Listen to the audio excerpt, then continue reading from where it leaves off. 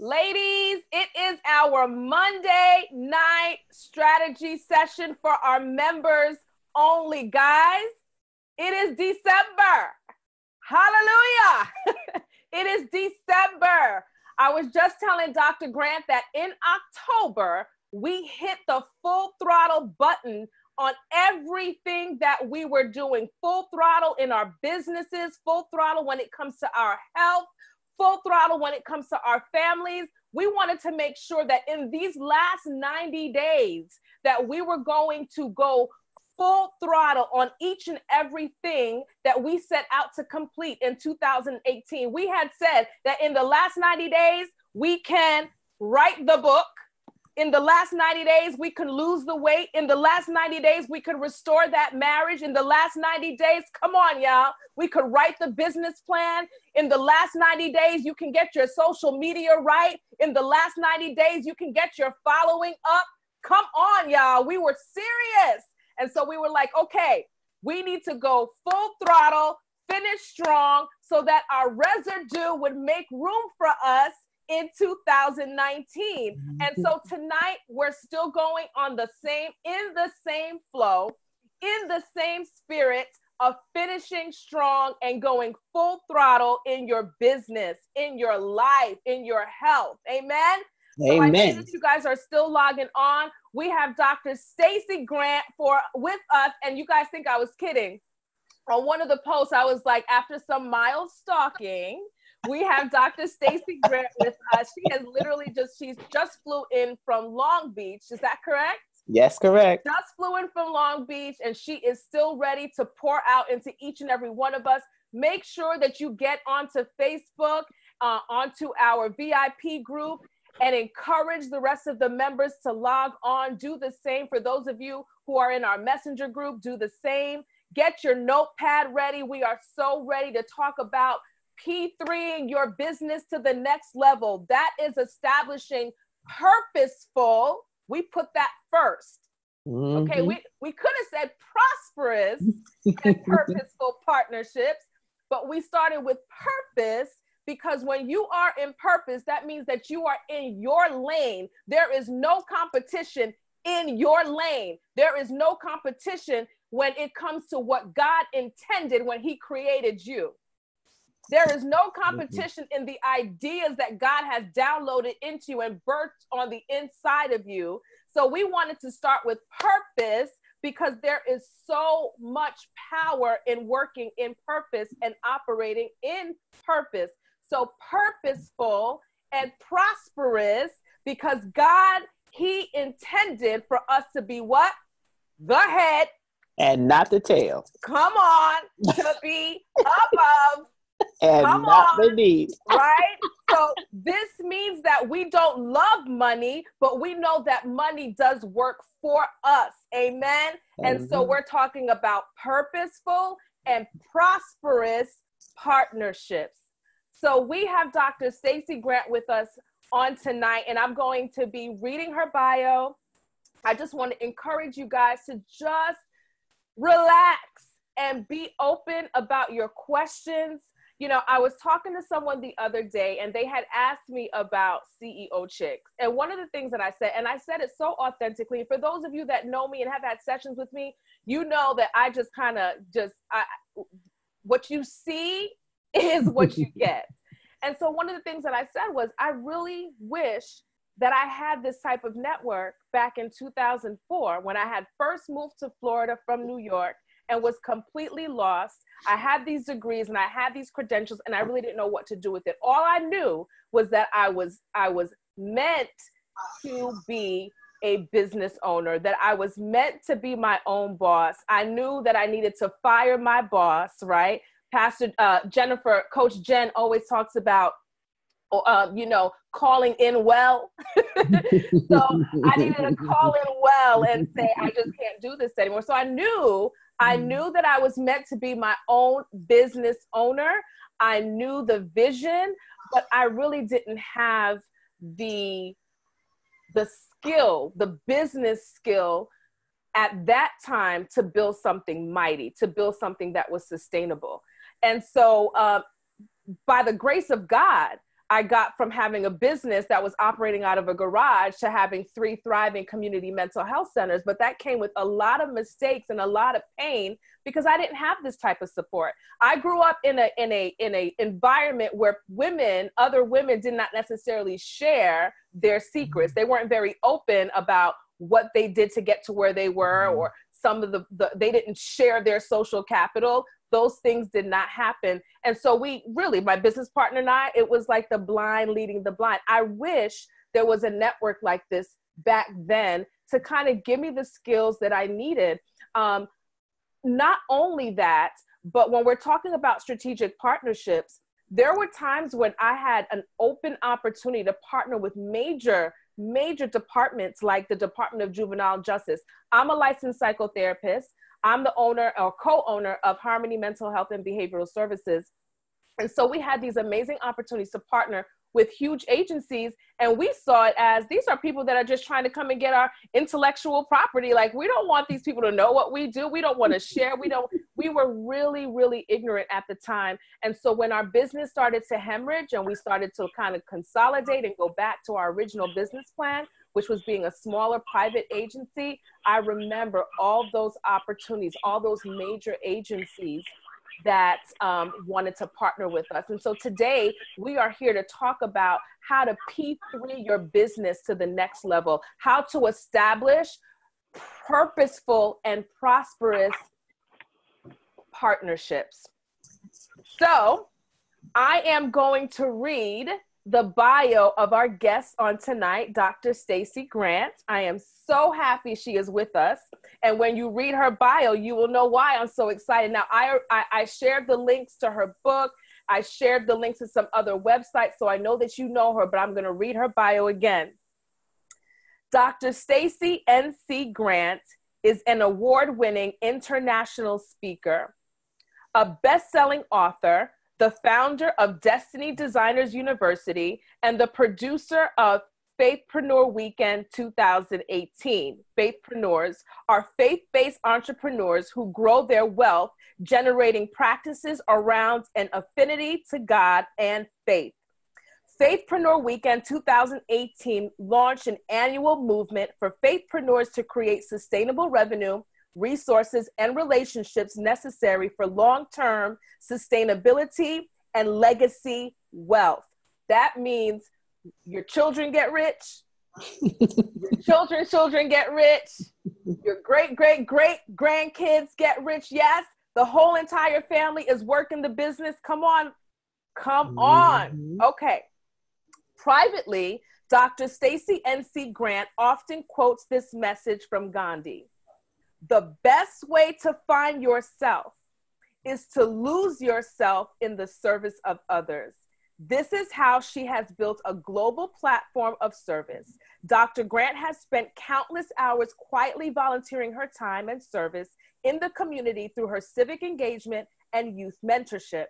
From working closely with local elected officials to support community outreach, to volunteering her time speaking with students in her local schools, to serving on PTA boards, Dr. Grant gets the greatest joy from serving others. She has received numerous awards from the New York State Senate, New York State Assembly, New York City City Council, Office of the Governor of New York, national and local organizations, including her most recent recognition as a Woman of Distinction by the Continental Societies Incorporated. Her body of work is punctuated by receiving the 2016 Presidential Lifetime Achievement Award for volunteer service from our 44th President, Barack Obama, and appointment in 2017 as a fellow of the Most Excellent Order of International Experts. Ladies and gentlemen, please help me in welcoming our guest tonight, Dr. Stacie N.C. Grant. Well, first, Schellie, I just want to say hello, CEO chicks. I need you to put your cameras on. I need to see you. We're about to have a conversation. I don't care if you have rollers in your hair. I don't care if the wrap's to the side. This is a transparent conversation. I didn't come to play. I came to slay. We're going to have a conversation tonight and go through some exciting information. But I'm so proud of saying that I know this beautiful woman right here. I've literally, I'm going to date myself, watched you grow into an amazing boss lady, and to see the work that you're doing with CEO Chicks, to see the foresight that CEO Chicks had to create a network, because when we work together, we can grow together and we can slay together. It's not about one person winning. It's how many people can we bring together so we all succeed and we all bring the best of who we are to the marketplace and make the world better. We know that men can't get it right without us. So if CEO chicks are doing their job, then we're disturbing the marketplace. We're creating a shift and we're causing the role model for the young ladies who need it.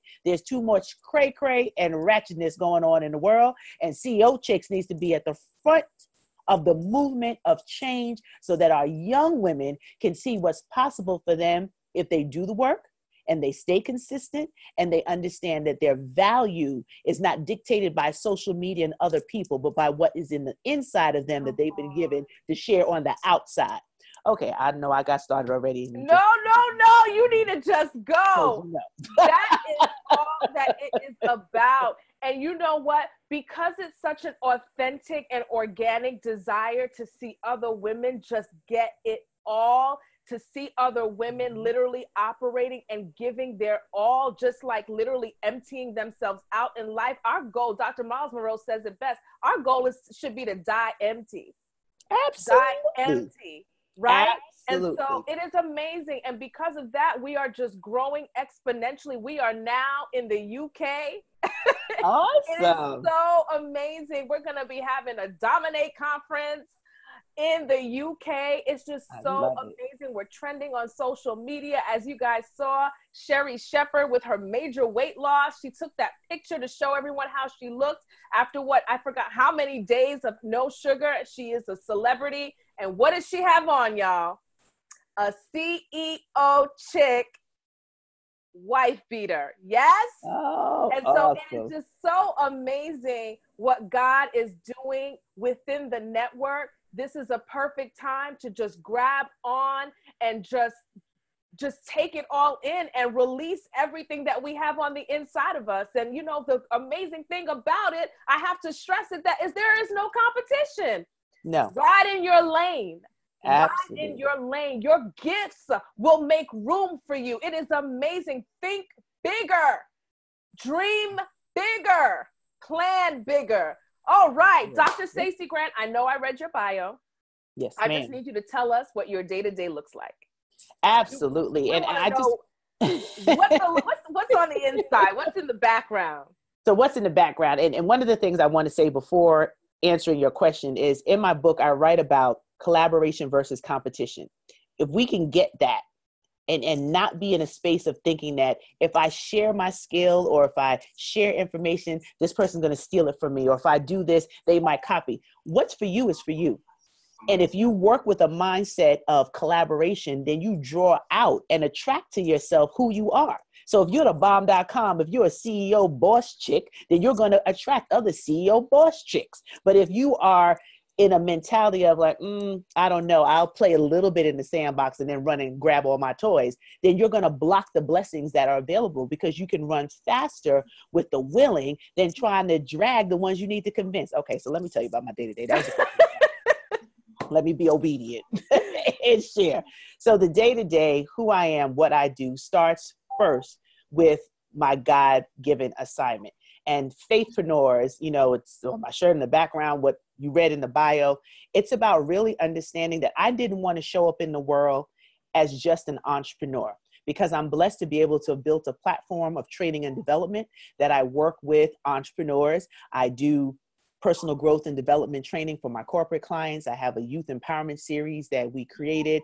I am hired frequently to be a celebrity guest host for a lot of national conventions and events. I speak on platforms, I keynote, I work with the best of the best. I literally just finished doing a training call for Les Brown. That's one of my business partners and mentors. And what I've learned from him over the decades have been just amazing. But all of that means nothing if my soul is lost. And all of that means nothing if I'm not in alignment with my divine assignment. And in just prayer and thinking about what I wanted to zero in on, what I wanted Destiny Designers University to do, who I wanted to work with, I had to go back to what Marketing 101 says. And Marketing 101 says is create your niche. Know your niche, know who you're there to serve. And a lot of people, because of who I am and what I do, assume that my platform and my brand is all about women. While it might be 90% women, I have 10% men that rock with me hard and would be very offended if they weren't included in the equation rather. So when I thought about it, Schellie, what I knew is that faith was the foundation of everything that I did. And God was building a whole piece with my faith as an example, because your faith is a testimony. And I can't tell people what to believe or who to believe in, but I won't deny my Christ. And it's not like I separate church and state. Everything that I do, every presentation that I give, every workshop, every facilitation, every keynote, every event that I MC, the glory of God is over me. So I don't show up and then say, I'm going to put Jesus on the shelf and I'm not going to let everybody know till afterwards that I'm a believer. No, people who tell me, you might want to tone down your belief in your faith. You might not want to talk about God too much because you might offend people and the corporate people won't hire you and this one won't hire you. I said, well, then they're not for me. Because what is for me, God has already blessed and preordained it. So I'm going to move in that vein of doing what I know he commanded me to do. So where doors open, he opens. Where doors shut, he shuts. I'm not in control. I am here to be a vessel and to be used. So Faithpreneur was birthed as a result of understanding what the real work God wanted me to do. Because I've been in business for years, different iterations of our company, different projects and collaborations and partnerships that we've had. But the most important thing in this season in my life is to proudly proclaim from the mountaintops this movement of faithpreneurs, faith-based entrepreneurs with a fidelity to God in organizing, managing, and running their businesses, and faith-based professionals who are still in corporate America, but looking to build another stream of income to their personal economy, transfer those skills that they have to be able to have a better retirement. That's who I talk to. That's who I, as the kids would say, that's who I rocks with. Because if you don't understand faith, if you don't understand what the, ooh, somebody has some music playing, you rejoicing, you praising, what's going on up in there? Oh, 5132. If everybody would mute your lines, okay, please. Okay, thanks. Yeah, somebody's line is open and we hearing all your business. But for me, it was being very clear that the people you are destined to serve, CEO Chicks, the people that will buy your products, your service, engage with you, they will hear your voice and they will know your voice. But if you don't call them by name, they'll never come to you. So I had a lot of different people coming to me for different things, but I got it straight that every day when I wake up, I want to talk to my faithpreneurs. Every day when I create a new program, when I open up a new service, when I create a new product, we're getting ready to release our limited release t-shirts. Can y'all see my faithpreneur? This is one of them. Ooh, I love it. Shameful plug. But yes, so everything that I do, the clarity around it came through some bumps, came through some curves. But a day in the life of Dr. Stacie Grant is just a girl from the Bronx via Jamaica, West Indies, who now lives in Queens and gets to travel and do the thing that she loves most, which is empowering and changing lives through the application of action. That's the book that I wrote. That's what I believe, because we can sit back and talk about it all day long, strategize about it for 10 years and still do nothing. So it's not about talking about it. It's about being about it and being able to turn that spark, turn that key, upset the apple cart, make you so uncomfortable that you can't sleep good until you move forward with the thing that God gave you to do, because there's a season for everything. And if you don't move according to the speed of purpose, you can prolong the blessing that's already lined up and in store for you. And take that from somebody who learned that the hard way. My God, you just said something that was so like, and it could be somewhat controversial. You said, move with the speed of purpose. I love that. So this idea that if it's purpose to happen, it'll happen, regardless of how much time it takes. You know, this idea that it'll be there when I'm ready. Please speak on that. Oh yeah, let's peel the onion on that one, right? Moving with the speed of purpose means that you understand that the thing that God has spoken over your life, the thing that you desire to do, the blessing that you want to be in the marketplace, doesn't just happen out of the blue sky and just appear. You have to work towards that. And the speed of purpose means you're putting in consistent action on a daily basis, so that you're honoring the very thing that you feel that you were blessed with. That what's for you is for you, but you can delay it if you're not moving according to the speed of purpose. And the speed of purpose means that you know your assignment. You know what you have to do. Nobody has to tell you. A coach, a mentor, a speaker is either reminding you of the thing that you already know on the inside or exposing the thing that you've been running from. But you know the truth. And if you're moving according to the speed of purpose, you don't have to get fact checked by anybody because you know your truth. And the faster you move according to the speed of purpose, the more God can trust you with giving you more and open up new doors and new ways for you to expand your greatness on this planet. We hold back, and I can talk about this with passion because I've been there, done that. And let me tell you what I found out with a little bit of research. I was suffering from an illness. And some of you might be victim. It's called achievemophobia. Fact check me. Go look it up. Achievemophobia. Achievemophobia is the fear of success. That's what cripples most people. Not the fear of failure. It's the fear of success. What's the symptom? What's the symptom? Symptoms of achievemophobia are you get ready to write that book. You got the outlines. You know what it's been deposited in you, and it sits in a book. It sits in a closet. It sits in a bag, and you never get to the point of completion because in your mind, oh, what are they going to say about me? Is this going to measure up to a New York Times bestseller? Somebody else wrote a book that was similar. Oh my goodness, what if this becomes a bestseller? What if I make a lot of money? What is my family going to think? What are my friends going to think? That I'm better than them? That, who am I to write a book?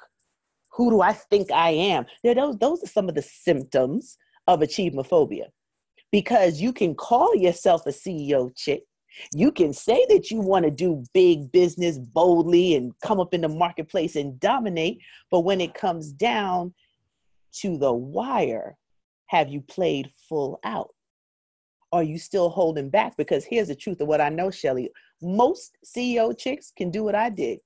Get by on 75%. And nobody know the difference. They think you the bomb.com. And on the inside of you, you're not playing full throttle. On the inside of you, you haven't really given 100% because you're afraid of how that's going to be perceived. You're afraid of how that dominance is going to show up in the marketplace. You're afraid about the very people in your family and your closest friends, what they will say or think about you if you play full throttle. So you hold back. You get by on making it look good at 75%. But what would the world experience if you really put the pedal to the metal? If you really showed up in all your glory? If you really rocked out as a boss CEO chick? What would happen? But achievemophobia keeps you playing it safe, where you can make a good income, you get some good clients, you can look glossy on social media, have to pop in posts, but you're not really playing full out. Oh yeah, I could talk about it because I've been there, done that. I would feel the people around me being intimidated when I walked in a room. And everybody wants to be loved. Everybody wants to be accepted. So you're like, well, maybe if I tone it down a little bit, I won't intimidate people. Because if you have a heart of service, if you have a heart of giving, if you have a heart of helping and collaborating, then you always want to extend. But people will misread your passion. They'll misread your confidence, because confidence is not arrogance if you're coming from a place of service. But we dial it back because we don't want to be, air quote, too much. I'm only telling you what I know. And I had to get to the point where if you can't stand my shine, then go get a pair of shades, boo.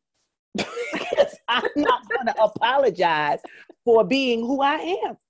Because that's how God made me. And if I shrink in myself, then I'm not showing up as an example for another woman. If I pull back and hold back, how can I tell somebody else to be their best, to be a boss, to be a CEO chick, if I'm not willing to stretch into the uncomfortable areas of my own personal growth and development so that I can show up as the best version of me? Well, we bind achievemophobia right now. In the name of We Jesus. bind it. We get you some sunglasses if you can't. S-O-N, not S-U-N, S-O-N glasses. Come on now. All right. So we are talking about purposeful and prosperous partnerships. When does a business owner, like, what is that sign where it would be an indication that this is something a business owner should consider? So let's start there. How do we know that this is a consideration for us as business owners? Immediately.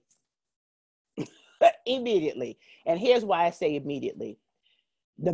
Depending on the level of development your business is in will determine the kind of partnership that you're ready for. But in this day and age, I want everybody to be thinking about collaboration and partnership. Why? Take it from the big bosses, FedEx and Kinko's, Dunkin' Donuts and Baskin Robbins. Like, if the big corporate conglomerates can see that they have to now start working together and collaborating, what about those medium-sized businesses or those who've hit the six-figure mark and beyond? We can't do it alone.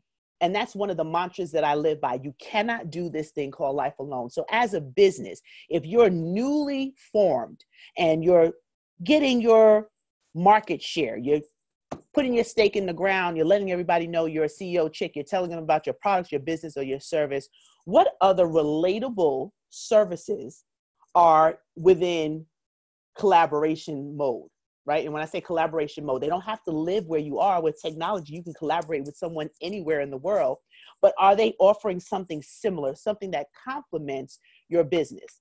So Baskin Robbins chose to partner with Dunkin' Donuts because the likelihood of you wanting to have a donut with some ice cream, that's like a cake and ice cream combination, it made sense that there would be some synergy there, that a Popeyes and a Burger King would collaborate. It's fast food. Some people might not eat meat or red meat, but they might want some chicken wings. So they came together. When you think about a FedEx Kinko, they came together because somebody has to copy something to mail it. It just made sense. It was a complementary business.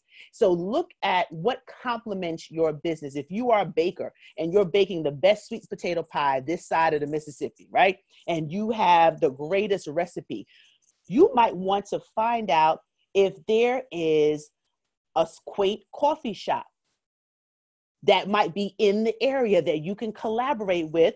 They can take your pie and have the pie featured in their coffee shop, and you both make money off of a collaboration of bringing two businesses together. So you have to look at where you are in the development of your business, and then what other collaborative opportunities are there that will complement your business. Because if you can create that win-win, then you start doing a mini version of Amazon, of Walmart, of Walgreens.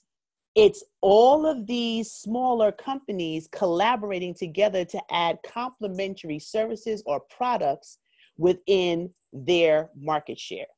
So don't wait too long to consider it. Just think about what you offer. If you're a shoe store and you're designing the new red bottoms, you know, I think I'm about to design some blue bottoms, right? So when I design my blue bottoms, what would complement that? If women buy shoes, women also buy bags. So maybe I work with someone who has a designer line of bags, or maybe it's jewelry. And I talk to them and say, you know, let's try out what it would look like if we collaborated together. And you don't have to go all in at first. You create a memorandum of understanding. And we want to write that down, MOU, memorandum of understanding. I advise you that anything you decide to do as a result of this conversation, you put it in writing. Because if you don't put it in writing, there is open area for things to get misconstrued, misunderstood, or cause problems down the line. But you can have an initial conversation as exploratory. And that's the word I would invite you to use. If you're thinking about this and you're like, that makes sense. You know, I should call such and such. The first thing you should say, I would love to have an exploratory conversation with you about collaborating, of what synergy there is between our businesses, our services, or our products. And then once you have that exploratory conversation in your spirit, you will prayerfully have some discernment on if it's a fit. And if it's not a fit, it's okay. You just move on to the next conversation. And you get to the point when you feel like this could be a fit, we could actually do some business together. Let's create a memorandum of understanding for a trial period.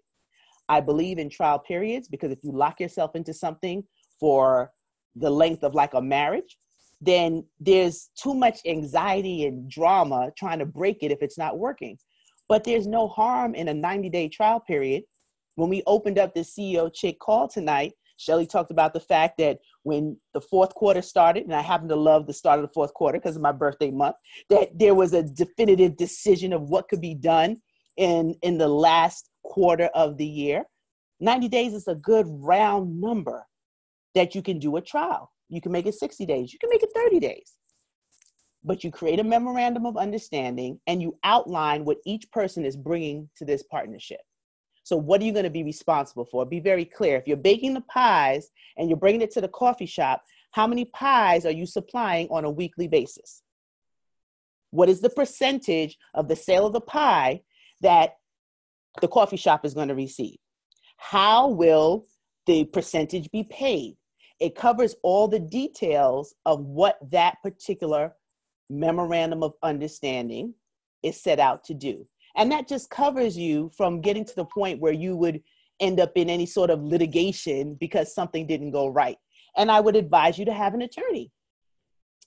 All CEO chicks need to have an attorney, either on retainer or speed dial, that you can run memorandum of understandings through. And then when you level up, and maybe you're not a startup, you're an existing business that's saying, look, that's Stacie, we need to do something different. We need to break the 6-figure ceiling to the 7-figure ceiling. So we need to do bigger things. We need to expand. We need to bring on some different sorts of investments. Then you have to look at joint venture agreements. And joint venture agreements require you to have another level of legal binding documentation.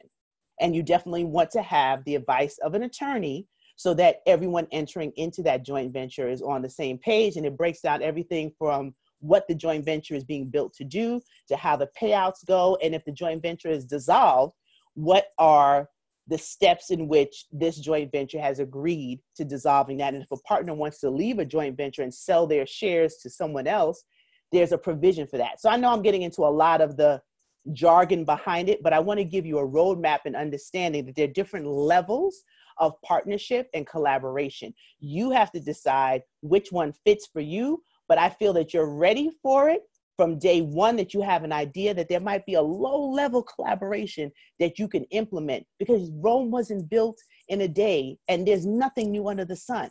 So if you're open to having conversations, you could build a business faster with the right partnerships and leverage the right relationships.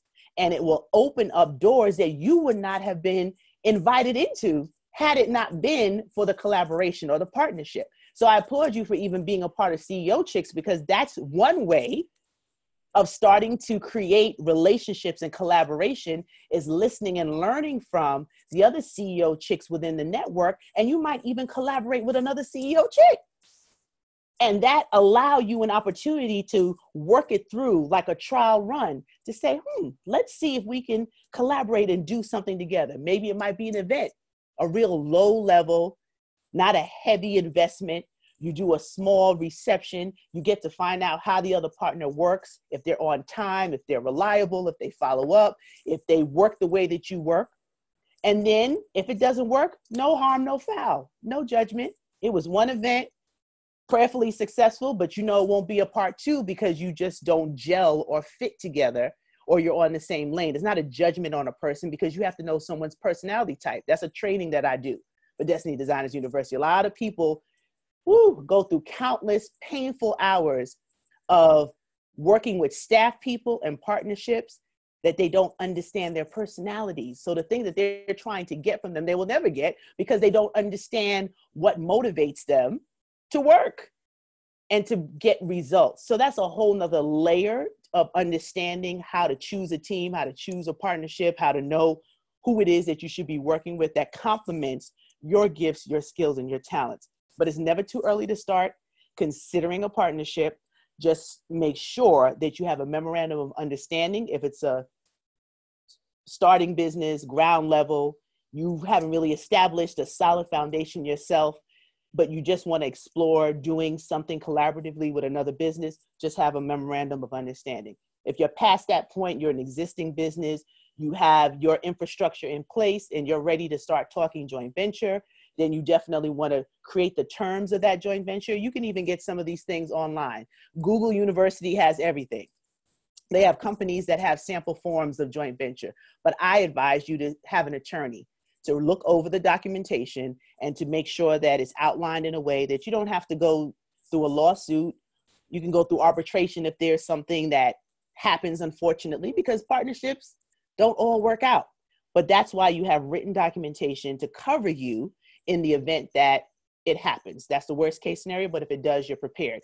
And then if you're really at that next level and you're past the joint venture and then you're talking about mergers and acquisitions, then that's a whole nother story of being able to dissolve two companies into one and create a whole new entity and structure. And there definitely is a need for an attorney at that point in the juncture so that you all can consolidate assets, and that's just a whole nother level. But play big, start somewhere. And don't limit yourself to thinking that you have to make six figures before you can have a collaboration. It could be kids on the block selling lemonade and another one's baking cookies. They can start the collaboration right there and learn how to work together and how to split profits and be able to get the word out faster because you have more people on the ground doing the work. So I know that was very quick and I went through a lot because I know we have a timeline for our class tonight, but I hope that was helpful. Just keep on flowing. We are absorbing. I'm trying to write down as much as I can and still maintain eye contact with you. And so basically what you just laid out is that partnerships is really like, it's on a spectrum. It's like a developmental process that we shouldn't be looking at it as if we're jumping into a merger. And I think what happens is that when people think of partnerships, the anxiety comes from giving 50% of my company or allowing people to have access to my intellectual property. But if we do it strategically, like you said, and do it in phases, starting with the exploratory stage and maybe some joint ventures, then a collaboration, get an MOU in place. And then when those things are prosperous and you're seeing that there's some great success here, the synergy is amazing, the brands are just married and they're just dancing with one another, then it's at that time that you can consider a merger, acquisitions, et cetera. We'll talk a little bit more about that. One of the things that you said just now was you don't need six figures to collaborate. Mm-hmm. Where should we be financially as a business before we start to even consider these collaborations with other companies? Do we need to be on point financially? Can you be broken, struggling, and hemorrhaging and trying to establish a collaboration then to get out of that place? What are your thoughts on where should we be as a business financially before entering into these stages of development? That's a great question. And I want to start with where you said, if you're bleeding and hemorrhaging, right? Every company goes through some blood, sweat, and tears, literally. And a collaboration could actually help you out of the hemorrhaging if you're willing to be transparent with that particular exploratory conversation. So that's where it gets into, if you're going to approach someone for a partnership and your business is not functioning in the black, and you're like, oh my gosh, we're about to fold. We're about to throw this thing in. What got into me to start this business? Why did I choose this? I could make more if I go back to corporate America and command a salary. All those thoughts go through your mind when you're in crisis. But actually, necessity is the mother of invention. If you can think about someone who has a complementary business, service, or product that if you were in the time of crisis to collaborate with and come up with a product, a low-hanging fruit that you could work on together to bring in revenue, that could actually turn the page from you being in crisis to you being able to function again and reduce debt or reduce the areas that have been leaking out of your business. But that requires a very transparent conversation in that exploratory stage to say, look, right now, I don't know what third quarter is going to do. I don't know if I'll be able to meet certain obligations, and I'm not giving up on my hopes and my dreams. And I know that this is something that God has given me to do, but I need help. And here's what I want every CEO chick to write down, big, bold, on their phone, in their notebooks, over their mirror. You ask for help, not because you're weak. You ask for help because you want to remain strong. So I'm going to say it again. You ask for help, not because you're weak. You ask for help because you want to remain strong. And we have to get over ourselves. We have to get out of our own way. If that's the part of the season that we're in, that we need help, that we're struggling. There are peaks and valleys in the development of life, and there are peaks and valleys in the development of a business. And if you're at the point where things are not looking good, how can you put on this smart CEO chick hat and say, who can I partner with? Okay, my book that I wrote, it's not moving. I'm not selling enough copies to make enough revenue. Maybe if I partner with this bookstore, we can do some sort of book drive. I'm just talking off the top of my head, but you have to think of something that can bring in some immediate revenue to reduce the bleeding, to start healing the wound. Because the moment you take action, then your juices start flowing, right? Then you're like, whoa, I didn't think about that. And then when you collaborate with someone else, they're thinking of new ideas that you might not have been thinking of, and both of you can win together. Because 9 times out of 10, the person that you're collaborating with, they might be hemorrhaging too. So the two of you could be the aspirin to solve the pain that you're going through, but it requires an authentic and transparent exploratory conversation. Let's just sit and hammer this thing out. How can we take what we have and create some immediate revenue? What can we do right now with the skill, with the product, with the service, and create something immediately today using social media, all these different things that are out here in the world? How can we take that and run with it? How can we take that as CEO chicks? It doesn't mean that you don't have a bad day. As CEO chicks, it doesn't mean that 1 month you might not have 5 cents to go get yourself a lollipop. It means that you're growing through to the next best version of who you are and what you're delivering to the marketplace. And when you're in that season, you can either give up or you start giving in to your greatness. You can either give up or you can start giving into your greatness. And your greatness means you don't quit. You come up with a new idea. That's what an entrepreneur does. You come up with ideas. You come up with solutions. So it's better to work with somebody in that moment who's just as creative, who's just as fabulous, that might be on hard times too, and say, look, what can we do to get out of this crap? We're too talented for this. Right. And you work a partnership, you work that conversation. So that's for the person that is not 6 figures. Now, you might be at a place where you're not at 6 figures, but you're not making any profit. You're like barely breaking even. So that's still a reason to talk to someone else, to figure out, just do your research. Look at what we have out in the world as examples. I keep bringing up the Baskin Robbins and the Dunkin' Donuts and the FedEx and the Kinko's for a reason. These are multi-billion-dollar corporations who could have chosen to continue to stay doing the same thing, and they end up like Blockbuster, who's out of business. Don't you remember when there was a Blockbuster on every corner? That's right. But what happened? Netflix was like, we see the future. And we're going to start collaborating, and we're going to get into a relationship with Amazon. Some of these kids don't even know what a Blockbuster is. If you say, they're like, what's that? Who a Blockbuster? Because they didn't see what was coming. They weren't willing to have the conversation to say, how do we shift? Barnes and Noble going out. I would never in my mind have thought that Barnes and Nobles would be struggling. They started adopting the online opportunities a little later in the game. You as a CEO chick have to look at the trends in your business, in your niche, in your area, and see what's causing some of the, either the hemorrhaging or the flatlining. And what do you need to inject inside your business so that you can start moving in a different direction? And collaboration to me is one of the best ways that you can do that, whether it's a MOU, whether it's a joint venture, whether it's a merger and acquisition, depending on where you are in your development. I'm going to use one example with you. I am in a joint venture with 3 other boss ladies. We all have our businesses, and we came together in the space of minority and women-owned business enterprise so that we can open up some more doors and really prove that women can work together, because that's the other part of the conversation. So when people meet us, they're like in awe that all 4 of us could put down our egos, because we really came in with no ego. We were introduced by a mutual friend that said, how do 4 of you not know each other? And we ended up finding out we had some people in common and sat down and talked about some opportunities that were approaching. And we're like, it just makes sense.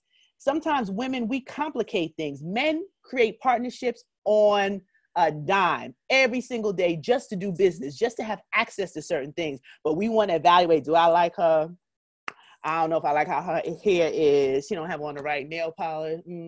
I don't know. We come with all kinds of reasons to hate on each other or to second guess the ability of who we are as women. When men see the green, they're like, if I see you and you have a certain skill set here, you can do that. Let's come together real quick so that we can go after this money. They don't have to like each other. They can barely know each other, but they can sure enough sign a joint venture agreement on the spot. Right. So they can go after the money. We have to get over ourselves and be able to see the vision, see the picture, see the opportunity. And that's what the 4 of us did in our joint venture. Now, we had to get to learn each other's personalities. We've had to get to understand how each of us work because we do certain things different in our own business. But we made a decision in that first conversation that we had that even if it gets difficult, even if we might be upset about how anything that we say or do rubs the other person, we're not going to let it fester. We're going to address it head on as boss chicks, right? We're going to address it head on so that we don't let anything get in the way of the bigger picture. And the bigger picture is we came together so that we can expand our reach and make bigger contracts and bigger money than we could do by ourselves. So that requires burying ego, burying self, and saying, what are the facts at hand and how do we mobilize ourselves that we can take advantage of what's in the marketplace, because the window of opportunity is only but for a certain time, with particularly in the minority women-owned business enterprise space, particularly for a period of time. So you can't wait to fall in love and have a romance for 3 years for the joint venture before you get the work done. You have to do it and build a plane while flying it. But you have to be willing to have honest and transparent discussions along the way as you're deciding how you're going to purposefully prepare yourself for these kind of partnerships to P3 your life.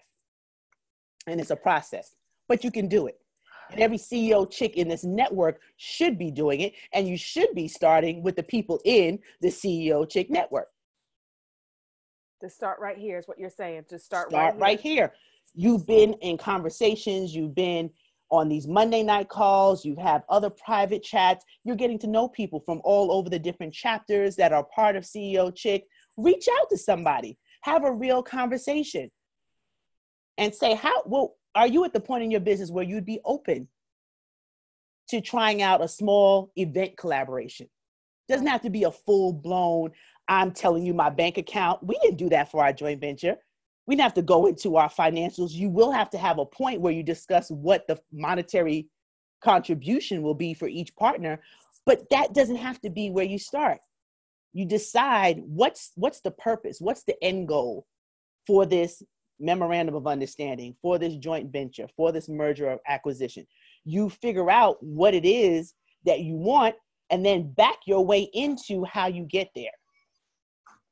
Because then that clarifies what kind of disclosure that you need to have. You don't have to be intimidated thinking that they ain't gonna know all my dirty laundry. No. But you want to be in a position where you're having conversations with people that you know, like, and trust, which I would hope would be everybody who's a CEO chick. Right. But then you have to find the synergy between businesses. Right. Because every business is not going to work together when you're talking about just making sense. If you're going to go after a market share, it has to be something that complements the other. Ooh, I don't even know where to go from here. I mean, my God. Okay, let me go here there. First of all, this is awesome. And I cannot write on, it's so much. I'm full. We are full. There are questions that I need to get to. However, I want to touch on something you said. You said asking for help is not because you're weak, but because you want to remain strong. I think that asking someone to potentially partner with them and enter into a collaboration is not necessarily a sign of weakness either. That is an opportunity for two people to really maximize their prosperity. And so we have to be comfortable with going to other business owners to possibly collaborate. There are two things that I want to touch on before we take some more questions. I was listening to a podcast just recently, and in the podcast it says, where did this idea come from of small business? Who created that term? And then the guy said, ask a small business owner how small their business is. When they're losing sleep, ask them how small their business is. When they are sweating, blood, sweat, and tears trying to get payroll met, ask them at that point just how small their business is, that we have to really stop not necessarily using that term, because obviously there's an operational definition for small business for a reason, but that doesn't need to be our mindset. Exactly. Having said that, should a small business only consider collaborating and partnering with other small businesses? Should minority-owned businesses consider partnering and collaborating with other minority-owned businesses? When do we know that we have something so rich that we can go into a Fortune 500 company, for example, and say, I have an answer? Because you talked about, don't give up, think of another idea. Then you said, think of another solution. That means that we are the answer and our businesses are the answers. And so when do we know that our small business could potentially partner with this great, huge business because we are the answer? I just want you to kind of speak on that, because I want to make sure that we don't leave here thinking that it needs to be done on a level that we think that we are on. You just answered the question. When you think you have it, you share it, right? There's no waiting period. I'm so past that waiting till this or thinking it has to be that. Life lesson 2 in my book is it's not about being perfect. And I want everyone to write this down. It's not about being perfect. It's about getting started so you have something to perfect. And every life lesson I talk about in the book is not one that just sounds good and I want to pontificate and share. It's what I lived, because I know what that procrastination can do. And you can be paralyzed by that spirit of procrastination and never make it to the mountaintop of completion. So if you feel you have a solution, if you know you are the answer, then you go ahead and present that to the Fortune 500 company or to whatever seems like it might be out of scope or out of reach to where you currently are, with confidence and conviction. I can sell ice to an Eskimo, okay? Because my family teases me, I can be wrong and strong, because confidence is confidence is what people are attracted to. So because I work with integrity, because I'm a faithpreneur, I'm not going to do things outside of it, because I know that I have the ability to convince you about my passion, because you will feel it in your bones and be on fire when I'm done. And that's the level of confidence and conviction that you have to approach for what it is that you want to do. So I'll just be very transparent with you. I have an idea that I started reaching out to big time Fortune 500, and I got caught up with some other things. And I just reminded myself, I was like, girl, you got to send out that proposal and get a conversation. What's the worst that can happen? You try to meet with Amazon and they shove you off, but you might bump into one of their affiliates. What's the worst that can happen? Go for it. And you'll learn in the process how to sharpen your presentation, how to come prepared with some more details that might have been able to seal the deal. It's all practice. I call it market research. But you have to be confident enough in yourself, because people can feel and take from you your level of belief in your very own self. Like if you're coming to me, I use the kids that sell the candy. So the kids that aggressively run to me, Miss, do you have $1? We're raising money for the basketball team. And if you give me good personality and you come strong, I'm like, all right, son, I see you. I'll give you $1. But if you come in like Snuffleupagus, ma'am, we raising money for the basketball. You got to learn how to build up your confidence and conviction in a way that's so contagious that people want to drink of your cold water because they are on fire. Doesn't matter how big they are. It doesn't matter how intimidating it might seem. You know you're the answer. You know you have the solution. And while you out here thinking about it, somebody else is implementing. So you have to make up your mind that you're ready to do it. Bottom line. What do we have to do? What do we do to get there? So when you have decided, I am the answer, this is a great idea, my intellectual property, this is unique, this is a great thing, Amazon will definitely, I could see it. This will be an amazing collaboration. What does a person do? What are the steps to getting in that door? How do you get your foot in the door? How do you find out who to reach out to? You know, you can put this amazing proposal together, but you need that opportunity to sell it. What does a business owner do to get to that point? Oh, I love that question. So let me back up a little bit. So there's two ways to approach it. If you have the capacity and the wherewithal to protect your intellectual property before any proposition that you might give, I advise that you do that. I own 4 registered trademarks on my intellectual property because that's what a lot of people fear, that if they were to write a proposal, if they share a good idea, that a company can just take it, and they actually can, because if you don't own it, that's open, right, to be able to take. So that's just a sidebar for any of you who are in position to protect your intellectual property or your patents or your trademarks that you're creating for a physical product. I would say go ahead and do that. If you're not in position to do it, but you still have a great idea, something that you want to propose, you give the teaser, you give the appetizer that would open up the conversation for them to be curious enough to come in. And then you create a non-disclosure agreement that you can get off the internet.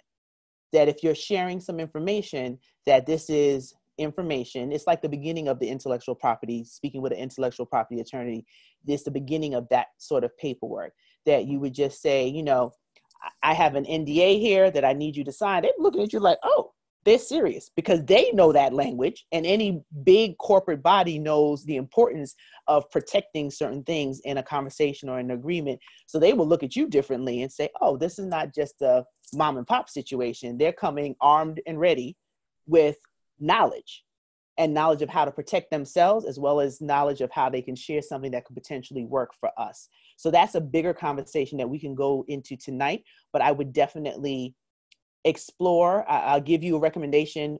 My trademark attorney has a great website with a lot of pointers and tips for you to do certain things yourself without hiring an attorney, and it's trademarkready.com. It's trademarkready.com. You can just tell him Dr. Grant sent you, but he has a blog and a newsletter and some information that would be helpful to you as you explore going after those big knots in your stomach, knees knocking, palms sweating opportunities that you have yourself protected and walk in. If it's something really, really big, you want to go in making sure that every I is dotted and every T is crossed. If it's something of a more casual opportunity, then a non-disclosure agreement might work, but that's something you have to plan out. So you still want to do it, but you want to make sure you do it with due diligence so that you protect yourself, your ideas, your brilliance when you're going with that level of conversation. Who do we target? Who do we target? The person that we're targeting to sit at that boardroom and sell this idea to. So it depends on what you're selling. So if you are, let me use an example. Let's say you want to get into a certain product in Walmart. You have to look through on their website to see who the, what department, because one of my girlfriends just got into Walmart. It's going to come to me in a minute. But they have a special department for new products and review of new products and opportunity. And then there's also the diversity and inclusion departments that are looking to create space for minority and women-owned business enterprises so they can have these utilization goals met of how they're actually taking women and minorities and bringing them in as suppliers. So the supplier and diversity, look for those sorts of departments if you have a physical product that you want to place in one of those sorts of companies. And if you just keep scrolling through to see who is in charge of seeing, you make phone calls, you get, and here's a real tip, Schellie. Always make friends with the secretary. Make good friends with the secretary. They are the gatekeepers to getting to the decision makers. And I don't understand how some people call and they just rude or overlook the secretary or the admin. They hold the keys to the kingdom. So you have to be nice to the secretary, like, girl, how you doing today? Oh, what's going on? Oh, I like that name. And you make friends with the admin and the secretary, and they'll give you they'll spill the tea on who you need to talk to. Like, I really would love to have this meeting, have this great idea. Or here's the real winner. Now, this one is a game changer for the night when we wrap up. The best way to put yourself in position for opportunities like that is to add value and be of service. So before you go asking for stuff, figure out a way you can get yourself in by offering a service.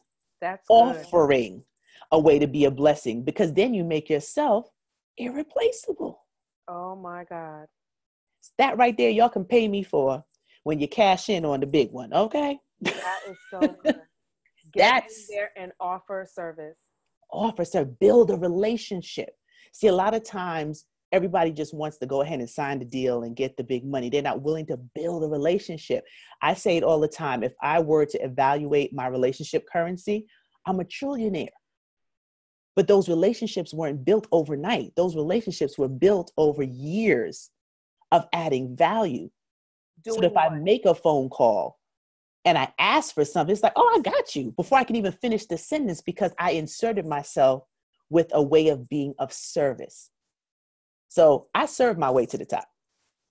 But you have to be willing to be humble enough that you know you have something good. If you know you have something valuable to offer, give them a little taste of it so they want more.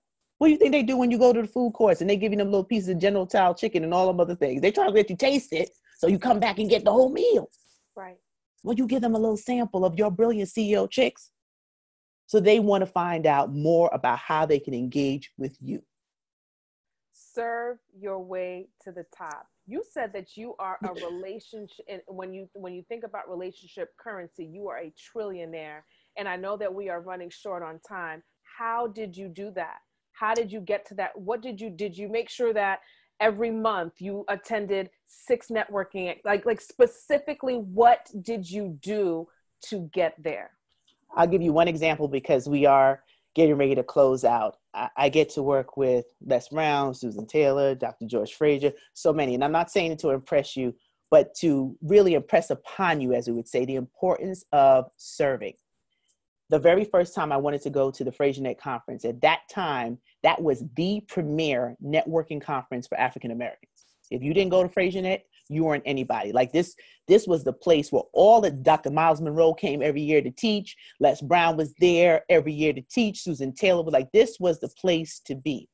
And in my early years in business, I was like, oh, I'm going to be on that stage one day. I know I'm going to train there. I got to get there. But the first time the conference came up, my son was, I think my firstborn might have been just getting out of kindergarten. And it was just a lot of financial. We had him in private school. I didn't have the financial capacity to really register because I had to make a choice on where money went. And if you're in business, you know, you got to look at the bottom line and figure out how to juggle, how to make things work. So I said, you know what? I'm going. I'm showing up. And my husband looked at me like, you going where? You don't have a hotel room. You didn't register. Well, how are you doing this? I said, I have family in Atlanta. I'll figure it out. I'm getting down there. And I showed up at that conference and I volunteered. I volunteered a registration because I had a background. One of my companies was event planning. I was going to do this with my eyes closed. And I added so much value because they were all a little disjointed, discombobulated, try to do this and do that. And everybody wanted to get close to the celebrity. So they weren't focused on the service of the attendees. I jumped right in, organized everything, had everybody working like I was the one running the shop. At the end, they were like, well, who is she? Like, where'd she come from? They didn't even know my name until the end of the conference. They were like, okay, you coming next year? Like, we need you. And then it just so happened how God works, the timing of after that, I ended up meeting Les. I ended up signing up for his program. The second time I came back as a speaker. And then it just mushroomed from there. And I started doing workshops. Now, almost a decade later, for the last 7, 8 years, I've been a celebrity guest host for FreeLancer. But it started with service. It started with me believing enough in myself and what I possessed that I showed up with no money, without a registration, without a hotel room, and got all 3 covered as soon as I hit ground and added value. Add value. What God has for you, he has for you. But there's a training ground and there's an appointed time of growth and development. Time is a joke to God. That's all I can tell you. Because if I had it my way, things would have been different, whole lot of ways along the way. But you just have to wait the wait out. CEO chicks, you've been given something. You have greatness in you. You have a gift. You have a skill. You have a talent. You're running businesses, programs, and services. There'll be good days. There'll be challenging days, but you stay the course, do your work, let God work, and watch what happens. You got this. You just have to believe that what's next for you is waiting for you to unveil itself and P3 your way to success through service. Oh my God. Serve your way up. Oh my God. Okay. So just to balance this out, you told us what you did and you're working with the greats of the greats. And we know you're not name dropping. We know we see your success. We read about your success. We are humbled by you sowing your time and talent into us on tonight. Because you shared something that you did great that got you there, can you share like a major epic, I don't call them failures, but those moments where you're like, whoa, and specifically as it relates to strategic partnerships, can you share something that you may have done like totally off that, you know, you want to make sure none of us ever repeat as we set out to develop those relationships? Absolutely. So there's so many running through my mind. I don't know if we have time. I don't call them mistakes. I call them expensive learning curves. So here's one that I almost lost my shirt. And that was taking on employees too early, because payroll is real and it will bankrupt you if you're not ready. But I didn't have any sort of real vetting process on hiring people and enrolling people on the team properly. It was me trusting that they would have the same desire to see me win as I had to see them win. Wow. And that was not the truth. And that, God let me learn that lesson. I was like, oh, Jesus, could we have not shortened that?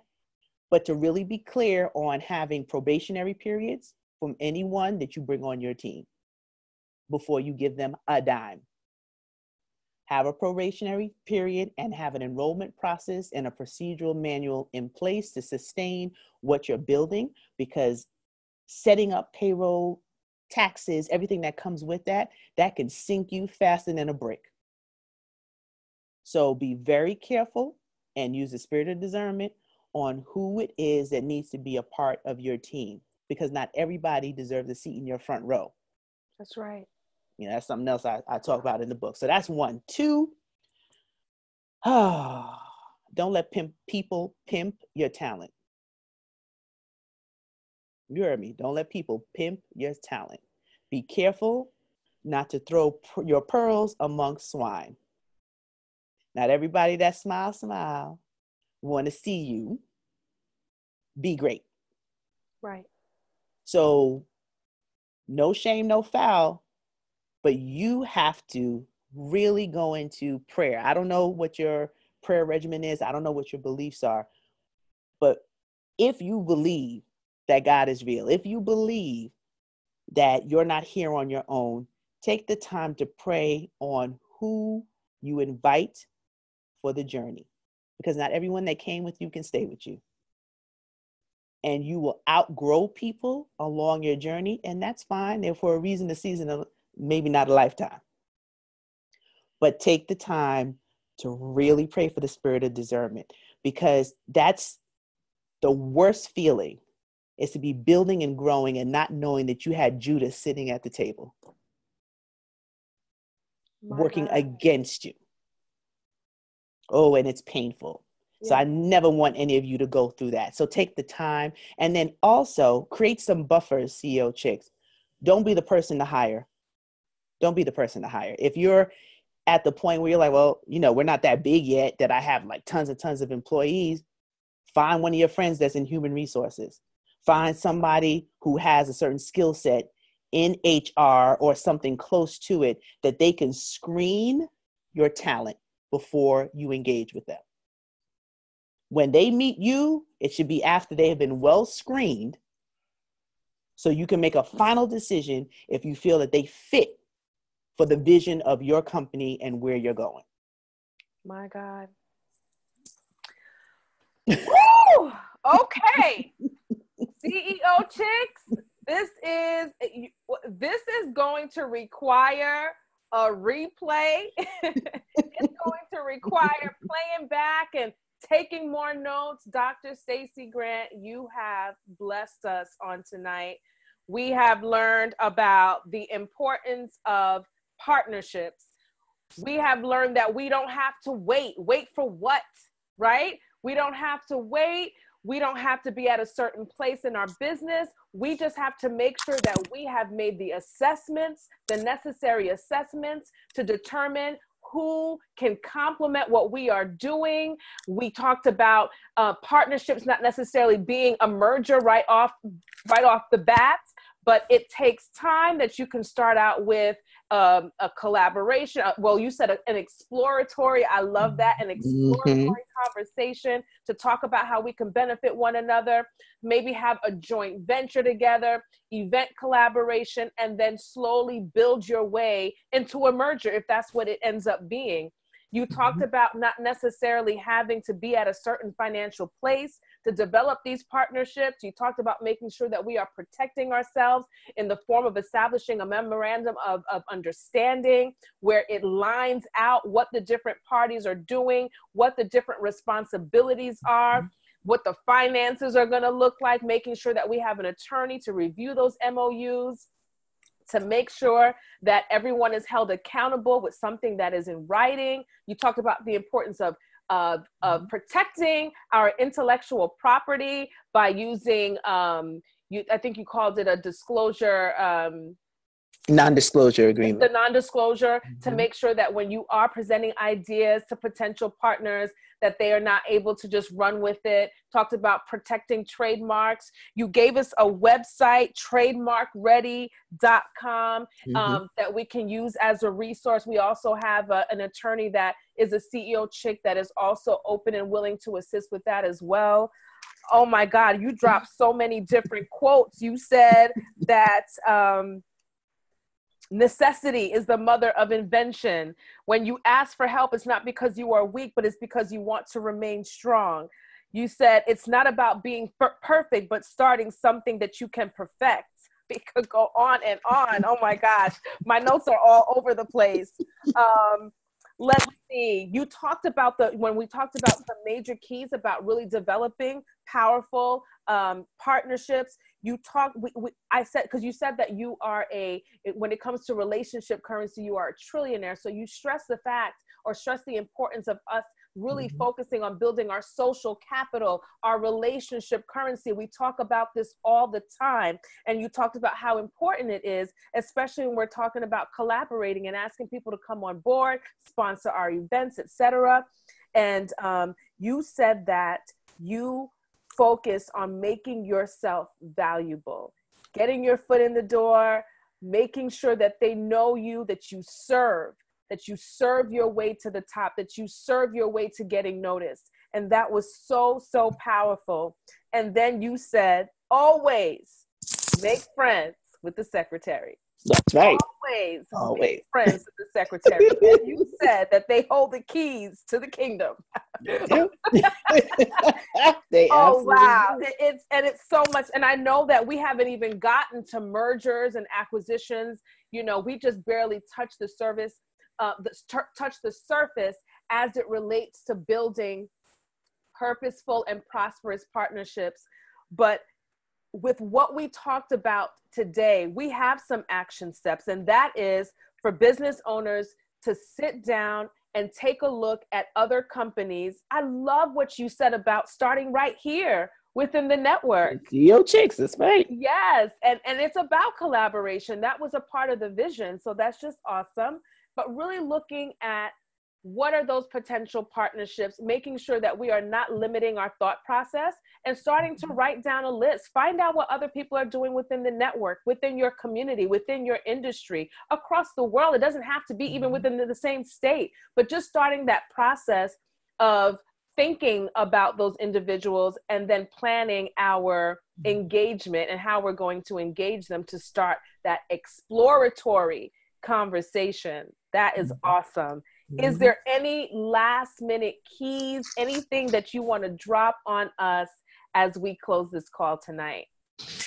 The first thing I would say is thank you. Thank you, Schellie, for this wonderful opportunity to just be in the space of yourself and these awesome CEO chicks. I wish that, I don't know what the rules are, but I like to interact with people. So if they can just unmute their video to say, hey, I don't know.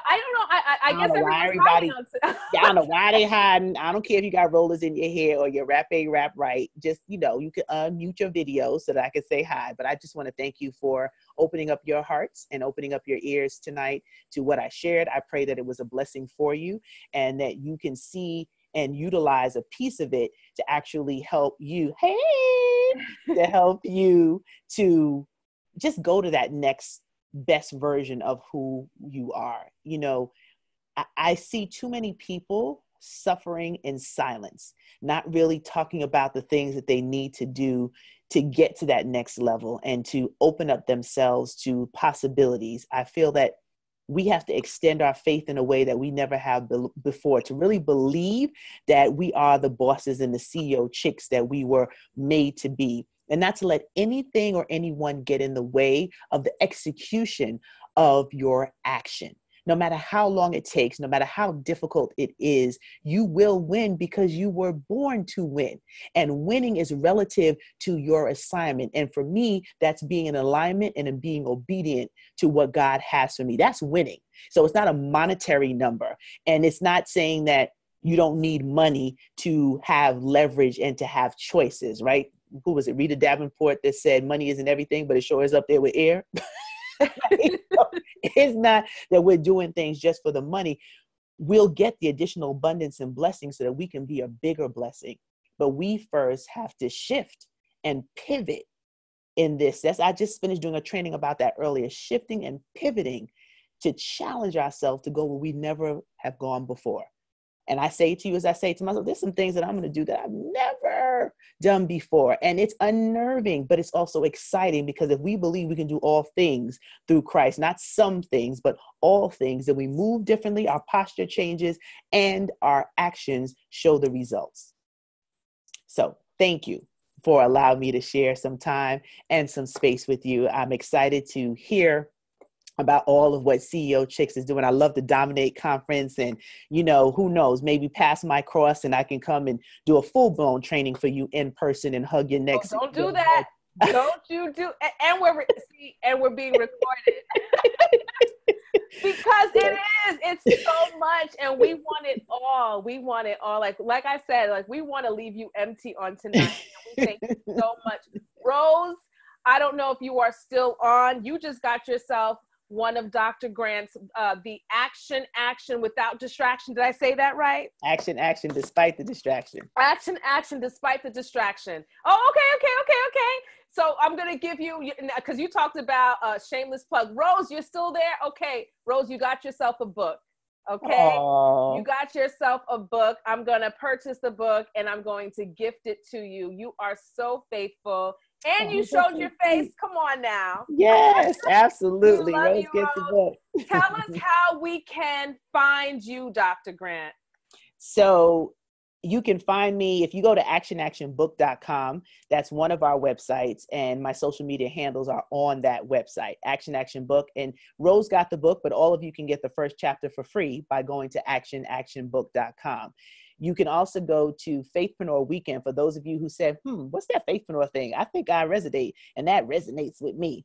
Then you can check out Faithpreneur weekend.com and faithpreneurmastermind.com. That's the movement. We're creating a tour going all across this country, about 10 or so cities in 2019, where I'm meeting with faithpreneurs in these different markets as we prepare for our next Faithpreneur Weekend 2K19. So that's just a whole nother level of work and excitement and training, personal growth and development that we'll be doing. But the bottom line is, if you want to just hit me up on social media, I tag CEO Chicks on my page tonight. Excited about being here, so you can connect with me on social media on Destiny Design U or on my name, Stacie NC Grant. NC like North Carolina, but doesn't stand for North Carolina. Grant, and that's on Facebook, Twitter, Instagram, LinkedIn. And I just look forward to hearing what you're doing, and just excited about how you P3 your business and take it to the next level and just win. I get excited when I see other people win, and I collect Black Girl Magic. You know, some people say that they collect shoes and they collect jewelry. I collect Black Girl Magic. That kind of brilliance to me is just sexy, and it's just out of control, and I just love it. I love it. I love it. I love it. So thank you, Schellie. I love you and proud of you. Thank you for having me, and thank you for this opportunity to share. Absolutely. We just speak blessings over each and everything that you touch, and we know that it's going to turn into gold. God is so awesome. It's an open heaven right over you. The glory is shining from you, and we just glorify God for all that he is doing. Eyes have not seen, in the mighty name of Jesus. Thank you so much for being with us on tonight. And we will definitely be touching base with you about our Dominate conference, since you put it out there. We love you. Thank you so much for all that you've done for us tonight. Be blessed. Thank you. So, Chicks, thank you for logging on tonight. And don't forget to catch the replay. Awesome, awesome, awesome. Keep pushing, CEO Chicks. Full throttle. We are finishing strong, no matter what it looks like. Finish strong in Jesus' name. In Jesus' name. Amen.